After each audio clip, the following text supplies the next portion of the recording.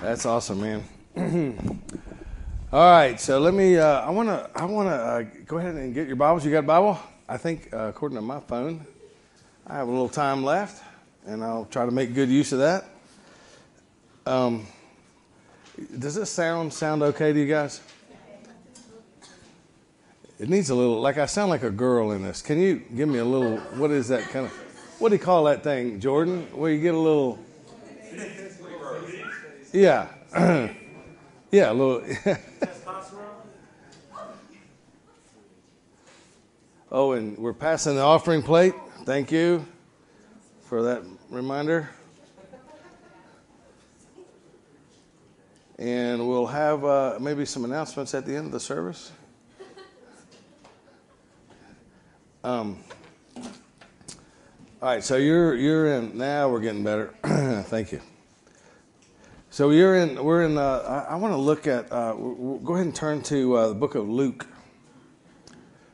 Not Luke, who's sitting in the back, but Luke, the great physician, Luke, who records a gospel and with a lot of attention to detail. What I want to do, guys, is I'm going to begin a series on the life of Jesus.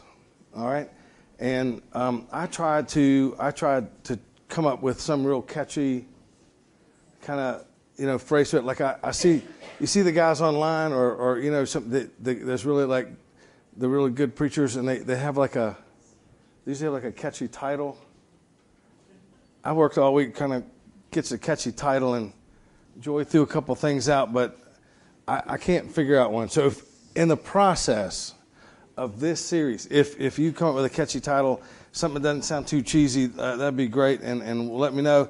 But I want to do this series because, guys, as the older I get, the more convinced of Jesus, and the more convinced I am of Him.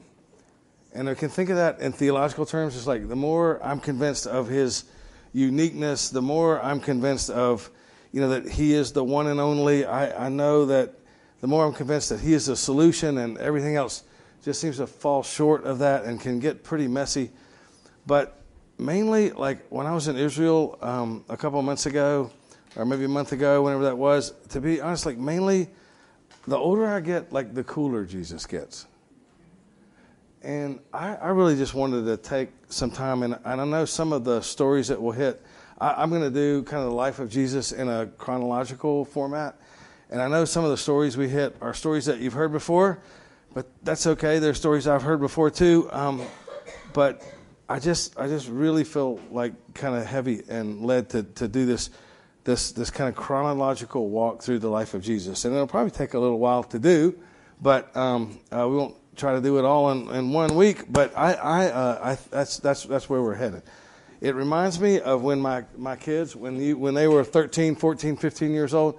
How many of you guys had kids that were 13, 14, 15 years old? How many of you guys, when you had kids that were 13, they thought you were really cool? One, Lynn, thank you. I'll tell you, Lynn, my kids did not think I was cool. This shocked me because all their friends thought I was cool, and I couldn't understand why. If the friends are, I'm cool. Do you think your parents are cool?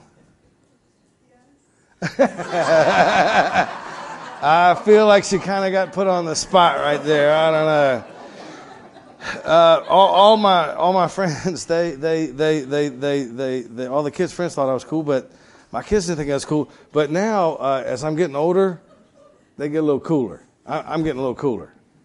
Have you noticed that? As they get older, I get cooler. And why is that? Maybe because I hadn't changed really, and other than to get older and fatter, which is less cool, but somehow I've become more cool. And I don't know, maybe that's maturity. And I think, guys, as we get older, given all that we see, and we begin to mature in our understanding of, the futility of the world. Not only that, we begin to mature in our understanding of the futility of kind of religious and church systems.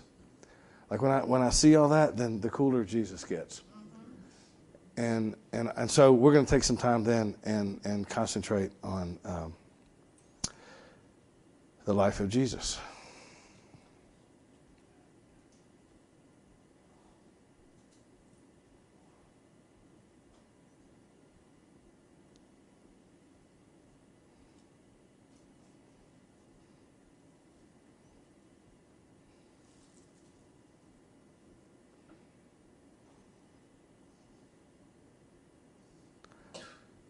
silence can be a little awkward, can it? I thought you fell asleep. Don't blow my illustration here. Silence can be a little awkward, a little scary. You can reach wrong conclusions. It can produce a little anxiety. You know, the tension of that quiet, the tension of the silence can produce a little anxiety in us. For Israel, there had been 600 years of silence. Right? So here's this nation that was set up as a theocracy. Now, think if you're set up and established as a theocracy, that means that, and I realize they had kings, but the original design was this theocracy, and these were God's chosen people. And from the time of the last prophet, who was Malachi, they had experienced 600 years of silence. No, think about what that means. Like, so historically, so no words from the Lord at all. Like, we come in on a Sunday, and if we don't hear the Lord speak today, we're like, something's wrong. These guys had experienced 600 years of silence. No words from the Lord, no prophets, no instructions from the Lord, no encouragement. And understand that against their backdrop, this was a problem because they understood that when God moves, he tells his people, right? That was Amos. Surely the Lord, sovereign Lord, does nothing without revealing his plan to his servants, the prophets. They had this in their backdrop of understanding, and they knew that when the Lord moves, he speaks and he tells his prophets what he's doing and what he's accomplishing, and they're watching, and for 600 years, there's silence. In the middle of this 600 years, they find themselves occupied and oppressed by an oppressive system called the Roman system, and in the middle of that, they're like, man, 600 years, we haven't heard a word. That 600 years, of course, is known as the silent years, but he is about to move, and the prophet that speaks up and begins to break that silence, of course, is the prophet John the Baptist, right? John the Baptist was foretold about in Isaiah 40, verse 3. You don't need to turn there. Let me read that to you. But this is really cool. Like, it says, a voice is calling. Isaiah prophesying what this voice will do. And this voice calling, clear the way for the Lord in the wilderness, make smooth in the desert a highway for our God. Now, that doesn't mean a whole lot to me, actually, to just sit and read that. It's like, what does that mean? Clear the way for the Lord in the wilderness. I don't really resonate. I don't quite grasp that. So I want to put that into a little bit of a context historically. There was an Eastern proverb that said there are 3 states of misery. One is sickness. How many of you guys had the flu lately? I have, but it was, and I was in India, and it is miserable, right? So the old story here, the old Eastern proverb is there's 3 states of misery. One is sickness. One is fasting. How many of you guys are fasting currently? All right. Well, maybe that's something we want to revisit, but for now, can I tell you that I'm not fasting, but Joy's got me on a cleanse. I came home from India, and I don't like Indian food particularly, and I came home and I thought, this is great to be back in America, and I'm kind of shoveling it in and having a good time, and Miss Joy told me it was time for a cleanse. Yeah, it's terrible. I wake up in the morning, she gives me like a little lemon juice, and then she puts this spinach in there, some kind of plant-based protein. Yeah, it's not funny. I appreciate it, but it's and then she grinds that stuff up, and I'm supposed to drink that, and then she's like, oh, but you can have oatmeal. Well, that's nice, but it's about a half a cup of oatmeal, and it's no sugar, of course, and so she's got me on this cleanse. It's a fast of sorts, and I've let rolled through my mind several theories as to why she's doing this. Maybe I thought first maybe she was angry with me. I thought maybe at one point I thought maybe honestly, like maybe she's trying to take me out of here. But then I realized like the insurance money is really not that significant, and that couldn't be it. So I don't know why she's doing it. I'm just telling you guys I'm on this cleanse. It's sort of like a fast in the sense that I'm not eating any meat. I'm not eating any sugar. I'm not eating any dairy. No gluten. No salt. No fun. You know what I'm saying? The Eastern proverb was there are 3 states of misery: sickness, fasting, amen, amen. And the third was travel. All right, so I'm putting this in the context, remember, of this prophet who's like, there's this voice that's going to come, and this voice is going to say, clear the way for the Lord in the wilderness and make smooth the desert, in the desert, a highway for our God. So this Eastern proverb is like there's 3 states of misery. One is sickness, and one is fasting, and one is travel. Well, travel for us is pretty easy, right? We get in the car and we drive somewhere. It wasn't easy for you guys in South Sudan, but we get in the car and we drive somewhere, or we get on a... we get on an airplane, we go somewhere, and we stay at the hotel. That's all good. Travel for us is easy. It's enjoyable for many, but this was not the case 2,000 years ago. Kind of like what you were seeing in South Sudan. I've always been amazed at like the travel. I remember once being we had actually gotten detained, and that's a polite word for arrested, and they had us in a little compound there, and I'd been kind of smart aleck with the guy because when he was arresting us, I told him, hey bro, I've been in worse jails than this in Myrtle Beach before. He didn't seem to understand, but anyway, I was there, and we're kind of in this thing, and there was a guy who came to see us. There was a guy who walked 60 miles. You guys walked 6. He walked 60. Well, I guess 12 round trip. And you had a motorcycle. Carter walked 6 and 6. So this guy walked 60 miles. It took him 3 days. He walked 60 miles. He came to see us. And he said, hey, and they wouldn't let him talk to us because we were being detained, right? And then they said, hey, he finally got, and they came to me and said, okay, you have 10 minutes with him. This guy walked 60 miles, 3 days. I don't know what he's eating out there, in that kind of terrain. I don't know where he's getting water. And he walked 60 miles, and he was happy to get 10 minutes with us. His only request was, hey, next time you come, why don't you land in my village, and we can do like a pastor's conference there, and nobody will arrest you. I'm like, well, bro, it sounds like a good plan. And if we can get out of here, maybe I can't come right now. And so people in developing countries, or certainly back 2,000 years ago, they would travel, and when they traveled, this was hard, and this was difficult. So in those days, part of what makes that difficult is in those days there were just a few roads that had surface to them. There were some roads that had surface, but and believe me, I'm going somewhere with this. There's some roads that had surface, but it was different. Solomon, you remember Solomon laid a road? He laid a road of black basalt, we're told. It was like this black rock, and he laid this road that led to Jerusalem, and this was to make things easier for the pilgrims who went to Jerusalem. Solomon probably laid that road also to kind of show off his riches and how big and how important his government was. And so he had that, and in all cases, in this period of time, or at least by and large, roads that existed were roads that were built for the king, and they were built for use by the king. Okay, you starting to get this? They were roads that were built for the king, and they were roads that were built for the use of the king, and generally they were called the king's highway.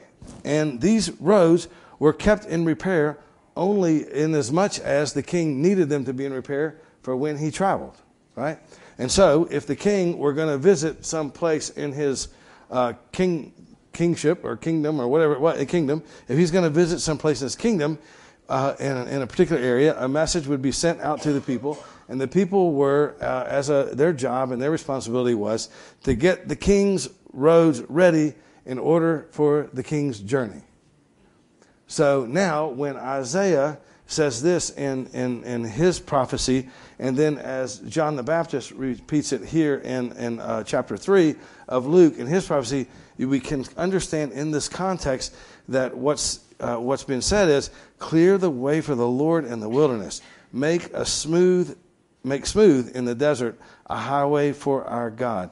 The prophecy here is that John would be preparing the way for a king. Look in Luke. We're going to read here, Luke chapter 3. And this same passage, of course, is in the other Gospels, but we're going to look at Luke. Luke has a little bit more detail here. So Luke chapter 3, verse 1, he says, now, in the 15th year of the reign of Tiberius Caesar, okay, we got that. It was Tiberius Caesar, 15 years, when Pontius Pilate was governor of Judea. All right, they would historically know than that is. And Herod, when I was in Israel, we saw Herod's palaces. They were amazing. Herod was I don't even know how to pronounce that word, tetrarch of Galilee, and his brother Philip was the tetrarch of the region, blah, blah, blah, and Liza with blah, blah, blah. Here's my point, is Luke lays out John the Baptist story here, and he lays out 6 different ways historically where it can be dated.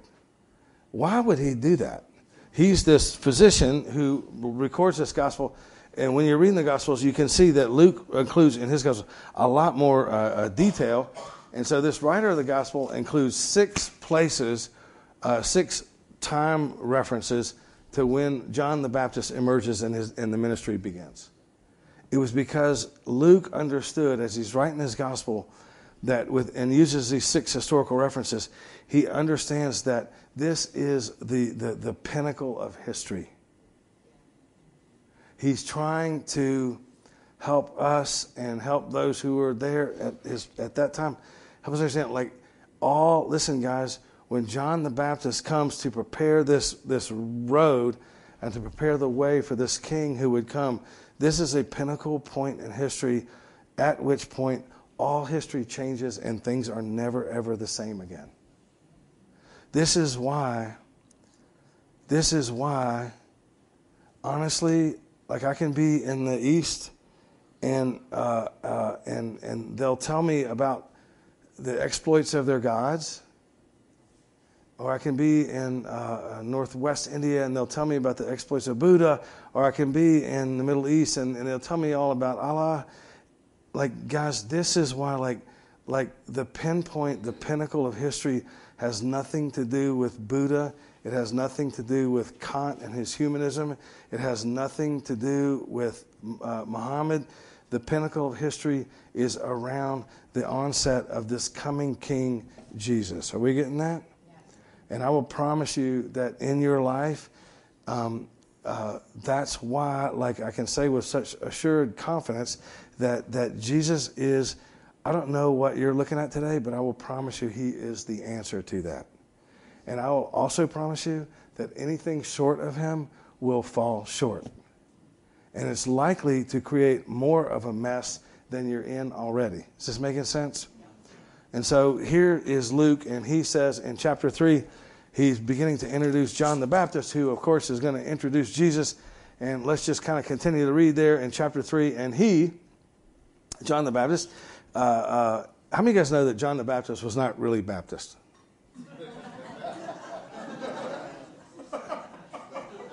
Is everybody kind of aware of that? The Greek there is John the Baptizer. But anyway, I think some Southern Baptist commentaries see it differently. But he comes in this district around the Jordan.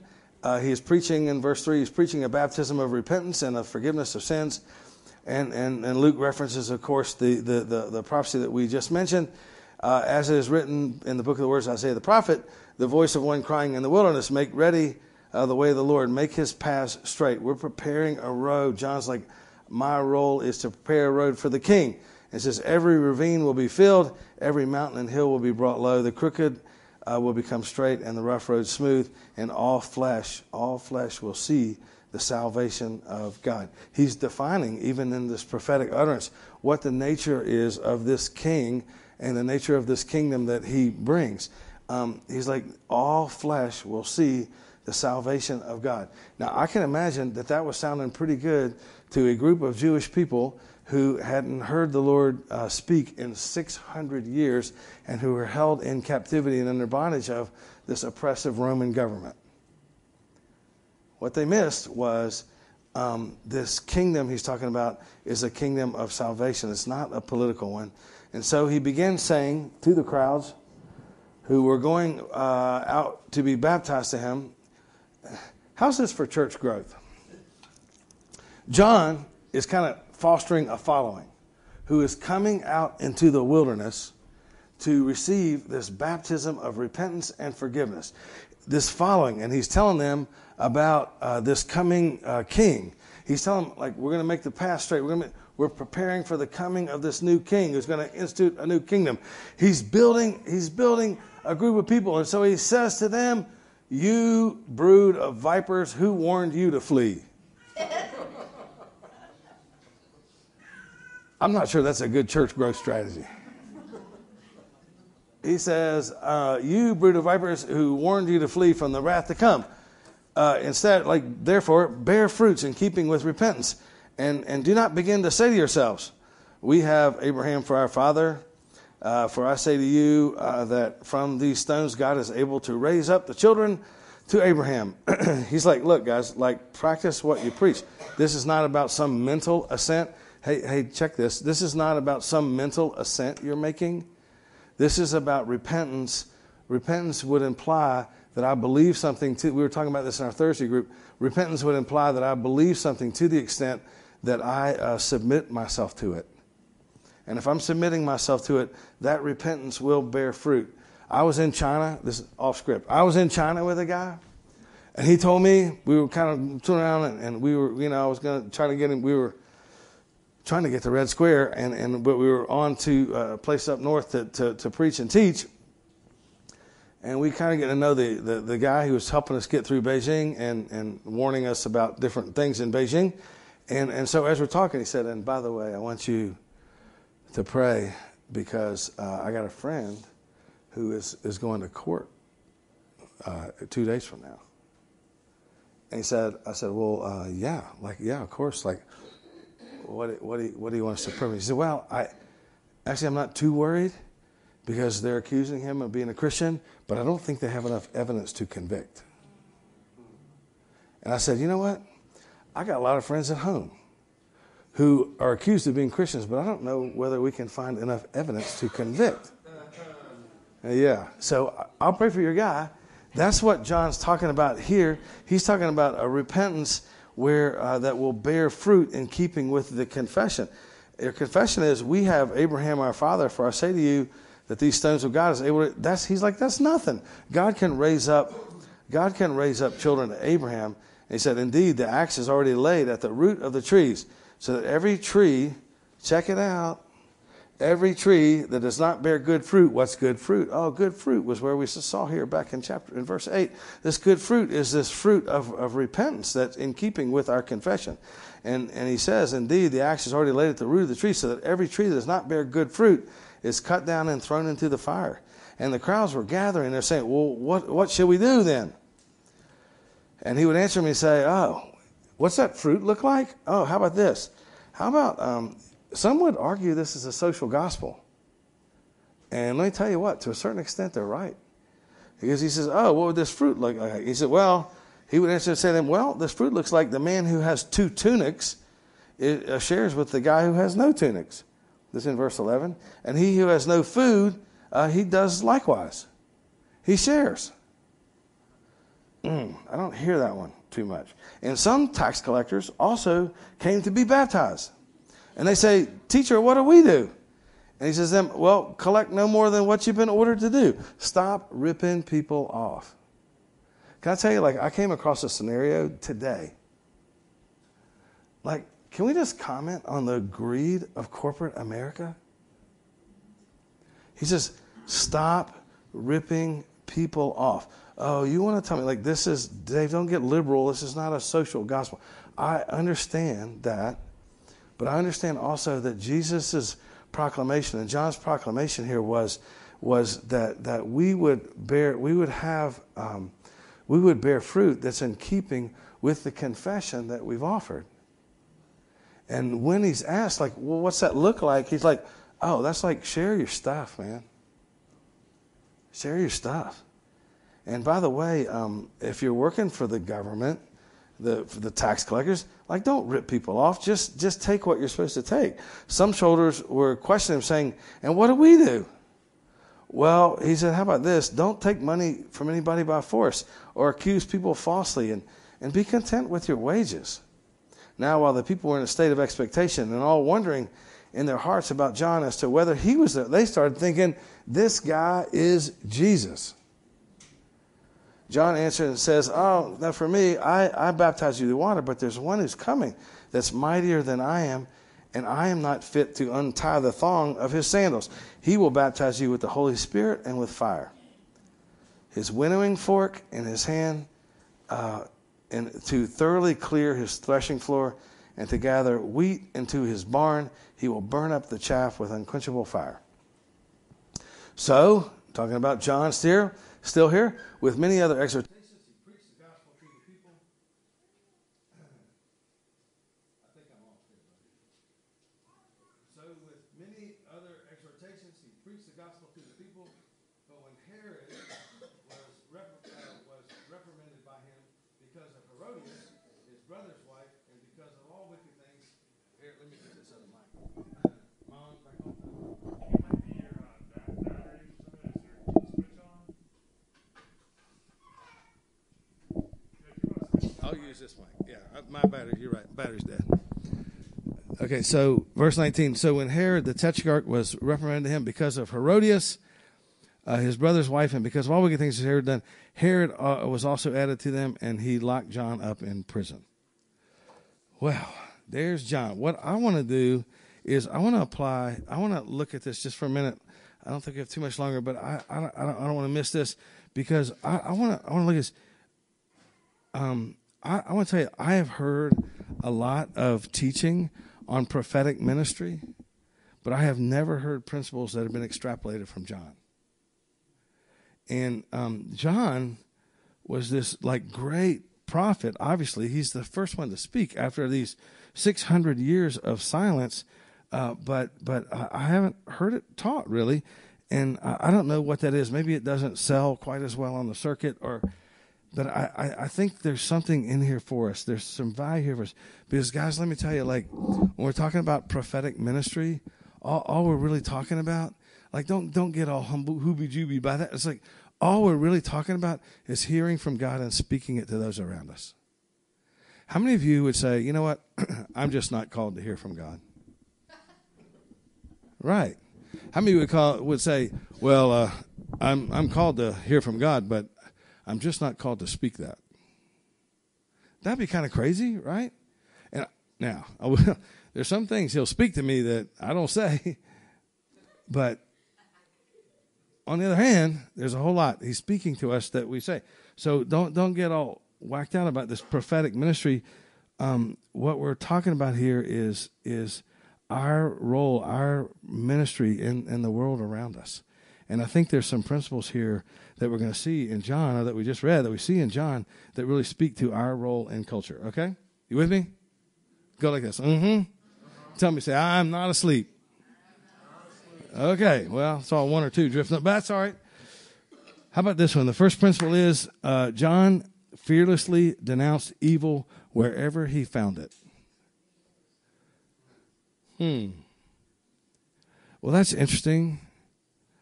Is that true? Yeah, look at verse 7 and 9. So he began saying to the crowds who were going to be baptized. Who were these people? These were the church folks of the day. He's like, this was the Pharisees and the Sadducees. And the church leaders, and he spoke to these crowds who were going to be baptized, and he said, you brood of vipers, who warned you to flee from the wrath to come? Bear fruits in keeping with repentance. Like John is talking to the church folks of the day. He's talking to these people who are caught in kind of meaningless tradition. He's talking to people who concentrate on and who in appearance may look very good, but inside they're rotting. This prophetic edge to John's ministry, this prophetic ministry we're called to, guys, there's no way to avoid that we are at times called to speak to the evil wherever we find it. And sometimes we'll find it like right in our own ranks. We're just people, right? Well, he didn't hesitate either to speak to the evil that he saw outside. This is interesting to me because, like, check it out. Like, how many of you have heard this phrase? Like, oh, well, you know, we're not called to judge those outside the body. Have you heard that? Well, good, because that's a biblical phrase. But the application of that is, look, we are not called to pass judgment on people, but we are called to call out evil. And that's what John does here. Like, look at verse 18 and 19. So, with many other exhortations, he preached the gospel to the people. Look at 19. But when Herod was the king, right? He was this guy, the kind of the representative governor of the day. Herod was reprimanded by him because of Herodias. Herodias was this temple priestess. Okay, she was like a cultist, right? And what Herod did was he arranged for this marriage between, first of all, he killed 2 of his sons, and then he arranges for this marriage between Herodias and his other son, Herod the second. And he arranged for this marriage because he knew, or he thought, that her cultic power would give him the power he needed as he began to rule. The only problem is that Herod the second was actually her uncle. Would you how many of you guys would marry your uncle? How many of you guys would marry your aunt? I'm still not getting any takers here. And so what Herod was doing, obviously, was he's arranging this marriage that's out of bounds with what God prescribes and what he called for. It's out of bounds with what's normal. And he's arranging this marriage so that he can tap into and rely on this cultic power. And John calls him out, and he's like, that's not right. But because he calls him out, for not only that, but at the end of 19, all the wicked things Herod had done, because he calls him out on that, Herod puts John in prison. Now, here's the deal, guys. Like, part of our ministry, there's no way around it. We're extrapolating from John. There's no way around it. As we engage in ministry with the world, part of that is that we are called to, I'm telling you, we are called to fearlessly denounce evil wherever we find it. And the problem is that when we do that, often there's a price to pay. And guys, I'm not just talking about moral issues, like we can all kind of rally around that, feel good about ourselves. But I'm not just talking about that. What about corporate greed? What about employers who rip off their employees? What about employees who are slack and take advantage of kind employers? He's like, look, we're supposed to call that stuff out on both sides. And we have to recognize, and I hope that we would be positioned where we'd be in a place to be willing to pay the price for that. It's probably not likely that that any of us are going to jail for calling out governmental evils, at least right now. Some would argue that if Trump continues to get his way, it could become more likely. Or some would argue on the other side of that if they got their way, it would become likely. That's probably not the case. But there's still a price to pay out there in the culture of public opinion. Is that correct? Secondly, the thing that John does here, and the principle I think that we can extrapolate, is he urgently summoned men to righteousness. It wasn't just a condemnation of something negative, but he also calls them into something. I have been, I'll tell you with great regret, like I have been in a couple of situations that are really fresh in my mind, even though they occurred years ago, where I was calling someone out over an evil practice. And I left one of those meetings one time and was approached by a lady who was far more spiritual and far more discerning than me. And as she approached me, she was like, "That was really good." And I'm like, well, "Thank you very much." I stood up for what was right. And she's like, "Yeah, but you offered no solution." Prophetic ministry is not only calling out evil wherever that occurs, but it's also summoning men and sisters into righteousness.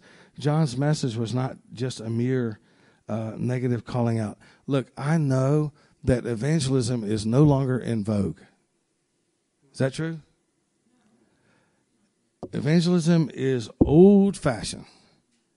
But guys, I want to tell you, if we are not calling people into the righteousness of Jesus, to new life in him, then we are not carrying out all he has for us. I'm not interested in going to Darfur and hanging out with the Rezigot in the cattle camp just so I can eat the goat they have. Nor am I interested in hanging out with a lost buddy here in Roanoke without telling him about the other side of the equation, which is like Jesus offers you a way out. And Jesus offers you his righteousness because you can't be righteous in and of yourself. And he made this way possible for you to have. His kingdom is about peace and joy. And you're all caught up, man. You're all tied up and you're bound up. But like he makes this possible for you to have peace and joy. You must submit your life to him. John's ministry shows us that's part of our call. How about this third one? John came. We know that John came from God. It was prophesied. We also know that he came out of the desert, right? Remember, it says he was like wearing like these funky clothes. Man, he looked like. I always think he looked like Jake. He's kind of got this like bushy hair, and he's eating locusts and honey. Maybe his wife was making him cleanse. I don't know. And he's this guy that comes from God, but he's like coming out of the desert. But that's not all. Like this is a guy who has, we can see this principle in his ministry. He has undergone years of lonely preparation by God. I remember a story of a guy who told me that a young guy in his church, and the guy came and he said, "Look, I feel like God's called me prophetically." And the pastor was like, "Yeah, I can see that." And it was very evident that this guy had amazing prophetic gifts. And he's like, "Yeah, I can see it." And he's like, "So what do you want me to do?" And he said, "How about scrubbing those toilets for a while? Because there's some things that God wants to teach you in that when you are up front and administering this gift of prophecy, you're prepared to do that." Not many of us will be called to spend years in the wilderness to prepare. Sometimes I'm thinking, "Lord, I wish you'd go ahead and call me to the wilderness for about 2 or 3 years. I think I could use the break." But not many of us are going to be called into the wilderness to prepare like John was. But I'm telling you, if you are not spending some time in preparation as you meet your God every morning or every day, if you're not spending some time in preparation with him, your ministry is worthless. Like maybe some of you think, "You got a word for me?" Man, if you've spent some time with the Lord on that word, and like you've prayed about that, like please share it with me. I might need to hear it. Maybe some of you think you got a word for me and you haven't spent some time with the Lord on that. Like, don't tell me. I'm not interested. John's ministry brings that out. Fourth, and this is the final one, and I think maybe the most important one, can we see as we read through here in Luke chapter 3, that John's ministry, this prophetic ministry, the same ministry that we're called to, yes, it called out sin as he saw it, wherever he saw it. Yes, he offered the other side, the solution to that, and preached coming into righteousness. And yes, he had this preparation from God. The other thing is, John, in his ministry, and what we see here, is his main thing was he was pointing beyond himself. It was not himself that he wanted people to see. He was in an effort here to prepare them for the one who would come.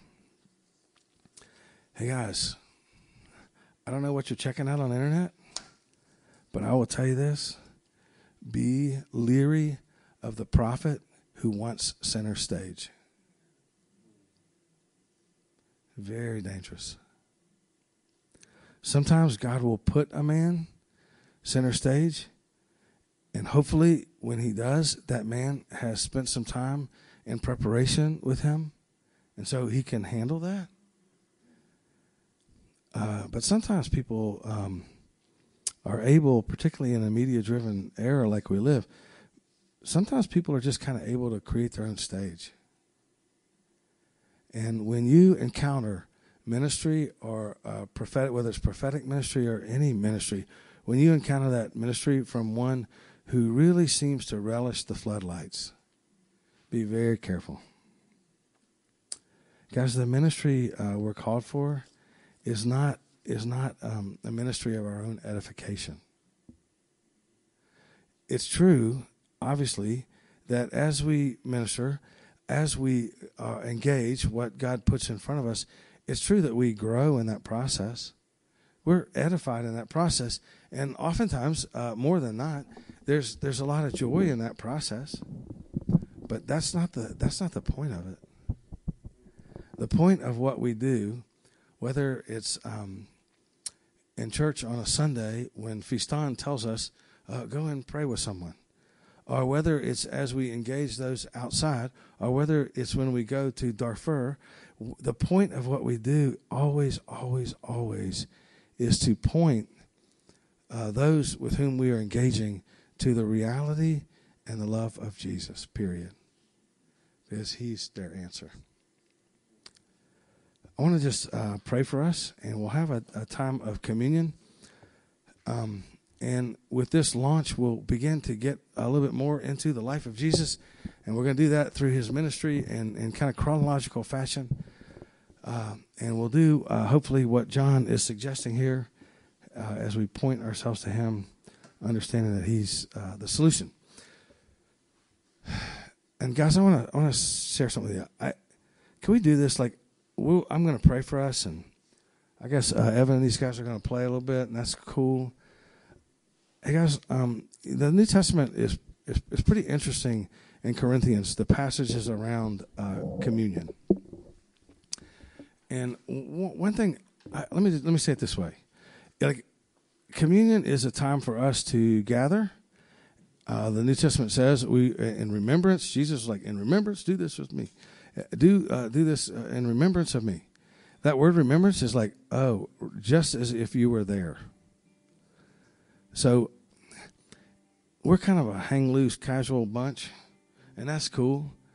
But like, if you want to hang loose and gather and talk as we do communion, like go outside and do that, because we're gonna gather around this table, and we're gathering around a remembrance of this one that John pointed to, this one that John is saying is the King, this one who comes in order to establish a kingdom, a whole different type of a kingdom here on earth, one that we have now, Jesus said, within our reach and within our grasp.